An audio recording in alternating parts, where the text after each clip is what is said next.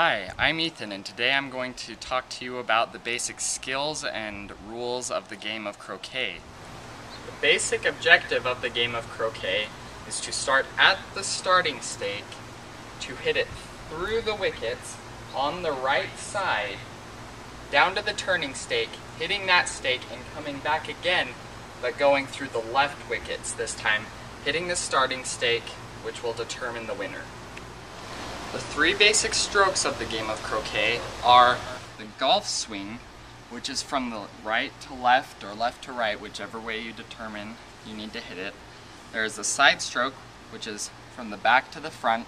And there is also a between the legs hit, where you just swing the mallet like a pendulum to hit the ball. So, if you hit the ball through a wicket on your turn, you get an additional stroke. But if by chance you hit it through two wickets, you get two additional strokes.